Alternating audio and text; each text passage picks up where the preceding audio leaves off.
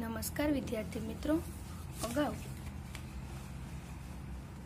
આપણે શરીરનું તાપમાન વિશે સમજ્યા કે મનુષ્યના શરીરનું તાપમાન સામાન્ય તાપમાન 37°C હતું। ત્યાર પછી અહીંયા પેલું કોષ્ટક આપેલું છે, એની અંદર નામ અને તાપમાન હંમેશા તાપમાનની પાછળ એનો શું લગાવવામાં આવે છે, એકમ અંશ સેલ્સિયસ, અને બીજો એકમ આપણે જોયો તો અંશ ફેરનહીટ। બે નામ લખવાના છે ને બંનેના તાપમાન, તો બંનેના તાપમાન છે એ સમાન આવવાના નથી, અલગ અલગ આવશે। મતલબ કે અહીંયા આપણને એમ કીધું છે કે માનવ શરીરનું સામાન્ય તાપમાન 37°C હોય, પણ એની આજુબાજુ હોઈ શકે। અને અહીંયા પછી એ પ્રશ્ન પૂછવામાં આવેલો છે કે શરીરનું તાપમાન માપ્યું છે, તો બુઝોને ચિંતા થવા લાગી છે કે શરીરનું તાપમાન છે એ 37°C જેટલું ચોક્કસ નથી આવવાનું। દરેક મનુષ્યના શરીરનું તાપમાન છે એ 37°C જેટલું જ આવે એવું નક્કી નથી, પણ થોડો ઘણો એમાં માઇનર ડિફરન્સ હોઈ શકે, પણ એ કોઈ ચિંતાની વાત નથી।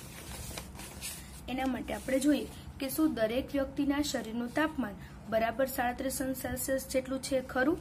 દરેક વ્યક્તિના શરીરનું તાપમાન બરાબર 37°C ન પણ હોઈ શકે। શરીરનું તાપમાન છે એ 37°C કરતા સહેજ વધુ કે સહેજ ઓછું પણ હોય। વાસ્તવમાં જેને આપણે શરીરનું તાપમાન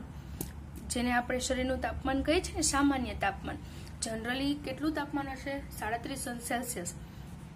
ઘણી મોટી સંખ્યાના તંદુરસ્ત વ્યક્તિઓ છે એના શરીરનું તાપમાનનું સરેરાશ મૂલ્ય છે, અને ક્લિનિકલ થર્મોમીટરની રચના છે એ માત્ર માનવ શરીરના તાપમાન માટે જ કરેલી છે। સામાન્ય રીતે માનવ શરીરનું તાપમાન 37°C થી નીચે કે 37°C થી ઉપર જતું નથી, માટે ક્લિનિકલ થર્મોમીટરનો જે માપક્રમ છે એ કેટલો છે? 35°C થી 42°C સુધીનો હોય છે। આપણે અગાઉ થર્મોમીટરની રચના જોઈ, એની અંદર જે આપણે અંક તમને મેં સમજાવેલા છે, આ રીતે એના અંક દોરવાના છે। 35 થી લઈને 42 સુધી ફરજિયાત સમાડવાના છે, અને 42 સુધી એટલા માટે આપેલા છે કે એનો આંક છે 42 પછી છે એ ક્યારેય વટવાનો નથી। એટલે ક્લિનિકલ થર્મોમીટરની રચનાની અંદર જ્યારે આપણે થર્મોમીટરને ડ્રો કરેલું છે ત્યારે એની અંદર આપણે 35°C થી લઈને 42°C સુધીના માપક્રમના અંક દર્શાવેલા છે એની અંદર, અને એની પાછળનું રીઝન અહીંયા આપેલું છે કે શું કામે, તો કે ક્લિનિકલ થર્મોમીટરનો માપક્રમ કેટલો છે? 35°C થી લઈને 42°C નો, એટલા માટે કે 35°C થી નીચે નથી જવાનું કે 42°C થી ઉપર નથી જવાનું। અહીંયા આપેલું છે કે માનવ શરીરનું તાપમાન 35°C થી ક્યાં નહીં જાય? નીચે, અને 42°C થી ઉપર જવાનું નથી। બુઝોને તોફાની વિચાર આવ્યો કે લાવ તો ક્લિનિકલ થર્મોમીટર વડે ગરમ દૂધનું તાપમાન માપવું, પરંતુ પહેલીએ તેને તેમ કરતા અટકાવ્યો, કારણ કે ક્લિનિકલ થર્મોમીટર જે છે તબીબી થર્મોમીટર, અને ઓલું પ્રયોગશાળામાં વપરાતું થર્મોમીટર અથવા તો એને લેબોરેટરી થર્મોમીટર કીધું હતું, પણ જે ક્લિનિકલ થર્મોમીટર છે એનો યુઝ ક્યાં થાય છે? ફક્ત માનવ શરીરનું તાપમાન માપવા માટે।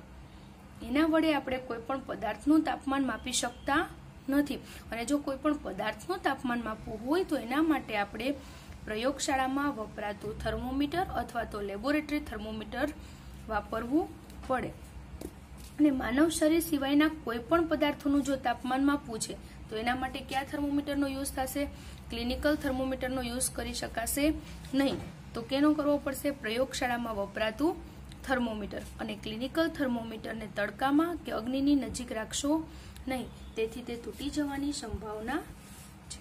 હવે ત્યાર પછી આપણે જોઈએ પ્રયોગશાળામાં વપરાતું થર્મોમીટર। અત્યાર સુધીની જે આ બધી રચના જોઈ, અને ખાસ આ યાદ રાખવાનું છે એના બંનેના માપક્રમ, જ્યારે થર્મોમીટર બંને ડ્રો કરવાના છે એટલે બંને થર્મોમીટરને અંદર કેટલા અંશ સેલ્સિયસ સુધીના કાપા છે અને બંનેનો એકમ શું છે એ આપણે ખાસ યાદ રાખવાનું છે।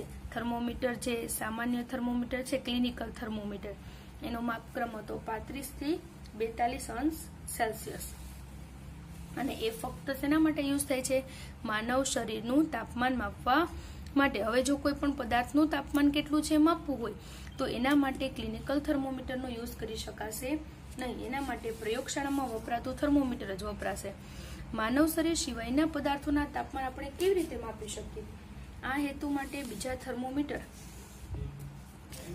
એના વિવિધ હેતુઓ માટે જુદા જુદા થર્મોમીટર વપરાય છે. મહત્તમ, લઘુત્તમ થર્મોમીટર. એના વડે આગળના દિવસનું મહત્તમ અને લઘુત્તમ તાપમાન હવામાન ખાતા દ્વારા માપીને જણાવાય છે. અને તે માપવા માટેના જે થર્મોમીટર છે એને મહત્તમ, લઘુત્તમ થર્મોમીટર કહેવામાં આવે છે. મહત્તમ અને લઘુત્તમ બંને થર્મોમીટર જે છે એમાં આપણે આગળના દિવસનું મહત્તમ તાપમાન કેટલું છે, વધારેમાં વધારે લઘુત્તમ એટલે ઓછામાં ઓછું તાપમાન કેટલું છે, એ બંને તાપમાનની જો જાણકારી મેળવવી હોય તો એના માટે પણ પાછું અલગ હવામાન ખાતાનું થર્મોમીટર પણ પાછું અલગ છે એમ કહેવા માંગે છે. ઓલું જે થર્મોમીટર છે ક્લિનિકલ થર્મોમીટર, એના વડે આપણે માનવ શરીરનું તાપમાન માપ્યું, એના વડે પદાર્થનું તાપમાન માપી નહોતું શકાતું. જ્યારે હવામાનની અંદર આપણે કોઈ પણ હવામાનની આગાહી કરવી હોય, એનું તાપમાન જાણવું છે, આગળના દિવસનું મહત્તમ કેટલું છે, લઘુત્તમ કેટલું છે, એ તાપમાન હવામાન દ્વારા માપીને, હવામાન ખાતા દ્વારા માપીને જણાવાય છે. અને એ માપવા માટેનું જે થર્મોમીટર છે ને મહત્તમ, લઘુત્તમ થર્મોમીટર કહેવામાં આવે છે. આ હેતુ માટે બીજા થર્મોમીટર પણ બનાવેલા છે. આમાંનું એક થર્મોમીટર છે એ કયું છે? લેબોરેટરી થર્મોમીટર તરીકે ઓળખાય છે. તેમાં અંકન કરેલા મહત્તમ તથા લઘુત્તમ તાપમાનની નોંધ કરો. હવે આપણે જ્યારે ક્લિનિકલ થર્મોમીટર છે એનો અંક અહીંયા લખ્યો તો 35°C થી 42°C, પણ પ્રયોગશાળામાં વપરાતું થર્મોમીટર એની અંદરની જે રેન્જ છે એ આપણે થર્મોમીટરને ડ્રો કરીએ છીએ તો એની અંદરના જે કુલ કાપા છે એના માપક્રમની અંદર આવશે -10°C થી લઈને 110°C. આ પ્રયોગશાળામાં વપરાતું થર્મોમીટર અથવા તો તબીબી થર્મોમીટર, પ્રયોગશાળામાં વપરાતું થર્મોમીટર અથવા તો લેબોરેટરી થર્મોમીટર.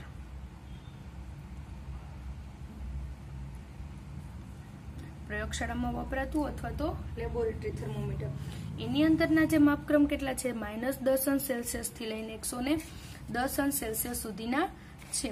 વળી ક્લિનિકલ થર્મોમીટર માટે જોયું હતું તેમ લેબોરેટરી થર્મોમીટર વડે પણ નાનામાં નાનું કેટલું તાપમાન માપી શકાય છે તે જાણી લો. આ જાણકારી વડે જ તમે થર્મોમીટર વડે દર્શાવતું તાપમાન ચોકસાઈપૂર્વક માપી શકશો. તો ચાલે આપણે આ થર્મોમીટરનો ઉપયોગ કેવી રીતે થાય છે તે શીખીએ. હવે એના માટેની પ્રવૃત્તિ અને જે પ્રયોગશાળામાં વપરાતું ક્લિનિકલ થર્મોમીટર અથવા તો તબીબી, અને પ્રયોગશાળામાં વપરાતું અથવા તો લેબોરેટરી, પ્રયોગશાળામાં વપરાતું અથવા તો લેબોરેટરી ને ક્લિનિકલ અથવા તો તબીબી. ક્લિનિકલ થર્મોમીટરનો માપક્રમ કેટલો છે? 35°C થી 42°C. પ્રયોગશાળામાં વપરાતા થર્મોમીટરનો માપક્રમ કેટલો છે? -10°C થી લઈને 110°C સુધીનો છે. -10°C થી લઈને 110°C સુધીનો છે પ્રયોગશાળામાં વપરાતું થર્મોમીટર અથવા તો લેબોરેટરી થર્મોમીટર.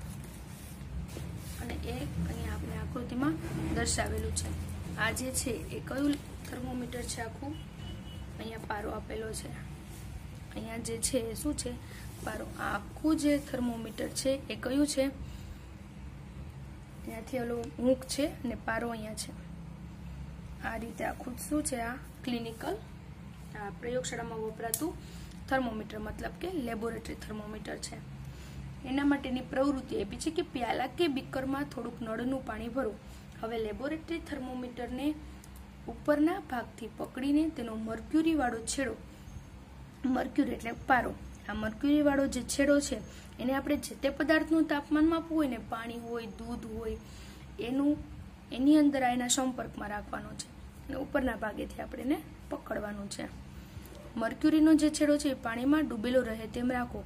મર્ક્યુરી બલ્બ વાળો થર્મોમીટરનો છેડો પાત્રના તળિયે કે દિવાલને અટકે નહીં ને એમ થર્મોમીટરને આ રીતે ઊભું રાખવાનું છે. જો કઈ રીતે આપણે દાખલા તરીકે નળના પાણીનું તાપમાન માપવું છે તો આ રીતે પાણી ભર્યું છે ગ્લાસની અંદર અને એની અંદર જે થર્મોમીટરનો મર્ક્યુરી વાળો ભાગ છે ને એ પાણીના સંપર્કમાં રાખવાનો અને એને દિવાલને અડકીને નથી રાખવાનું, ન તો જે તે પાત્રને અડકીને રાખવાનું. આ રીતે થર્મોમીટરને આપણે ઊભું ગોઠવવાનું છે. હવે થર્મોમીટરના પાતળા વેહમાં મર્ક્યુરીની હલનચલનને ધ્યાનથી નિહાળો. હવે મર્ક્યુરીની અંદરનો જે પાતળો વેહ છે એનું જે પ્રસરણ થશે, ઉપર ચડે છે, નીચે ઉતરે છે, એનું આપણે અવલોકન કરવાનું છે. જ્યાં સુધી થર્મોમીટરના પાતળા વેહની અંદર પારો સ્થિર ન થાય ત્યાં સુધી એની રાહ જોવાની છે. જે સ્થાને સ્થિર થયો તે સ્થાનનો અંક તે સમયનું પાણીનું તાપમાન દર્શાવે છે. દાખલા તરીકે એ પાણીની અંદર આપણે થર્મોમીટરને મૂકેલું છે અને પારો છે ઉપરની તરફ પ્રસરણ પામશે અને કોઈ એક માપક્રમ એવો હશે કે જ્યાં પારો છે એ શું થઈ જશે, સ્થિર થઈ જશે. મતલબ કે છે તે પાણીનું શું હશે, તાપમાન હશે અને આના મૂલ્યની આપણે નોંધ કરવાની છે.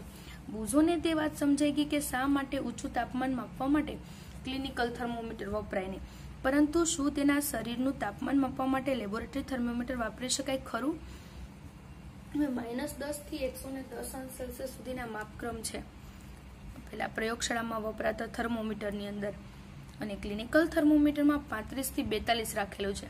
તો 42 અંશ સેલ્સિયસ થી મનુષ્યના શરીરનું તાપમાન ઊંચું જવાનું જ નથી. તો આ થર્મોમીટર વડે એને માપવું છે એ શક્ય નથી. એવી જ રીતે ઓલું -10 થી 110 અંશ સેલ્સિયસ સુધી કોઈ પણ પદાર્થનું તાપમાન આવી શકે છે. એટલા માટે ઓના માપક્રમ કેટલા હતા? 35 થી 42 અંશ સેલ્સિયસ સુધીના હતા ને, જે આપણે માપવા શક્ય નથી, જેના વડે આપણે પદાર્થનું તાપમાન માપી નહોતા શક્યા. ખાલી માનવ શરીરનું તાપમાન, કોઈ પણ શરીરનું તાપમાન માપી શકીએ, પણ એક કોઈ પણ પદાર્થનું તાપમાન છે માપી શકતા નથી. જે સ્થાને સ્થિર થયું તે સ્થાનનો અંક જોવાનો છે અને એ જે તે પદાર્થનું શું હશે, તાપમાન, એના મૂલ્યની નોંધ કરવાની છે. વર્ગના દરેક વિદ્યાર્થીઓ વડે નોંધાયેલા તાપમાનનો સરખાવાનું છે. શું બધા અવલોકનો સમાન છે? નહીં. તો માપમાનમાં તફાવત કેમ આવ્યો તેની આપણે ચર્ચા કરવાની છે. અને આ જોઈ લઈએ કે ક્લિનિકલ થર્મોમીટર તથા લેબોરેટરી થર્મોમીટરમાં તાપમાનના અવલોકનો નોંધતી વખતે રાખવાની જરૂરી સાવચેતી.